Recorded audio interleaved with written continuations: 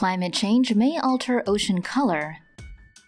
Rising temperatures are impacting our planet in unexpected ways, and now scientists reckon it will change the ocean's color. According to a study published in Nature Communications, the oceans are expected to become bluer and greener by the end of the 21st century. Researchers from MIT and the University of Southampton noticed that phytoplankton at the surface of the sea absorbs and reflects the sunlight. This gives the ocean its current bluish-green hue. However, rising temperatures and acidity will cause phytoplankton in the water to decrease in number, essentially changing the color of the ocean as less sunlight is absorbed. The study explains that parts of the ocean will gradually turn a deep blue in color, while others gradually turn darker green over the next 80 years.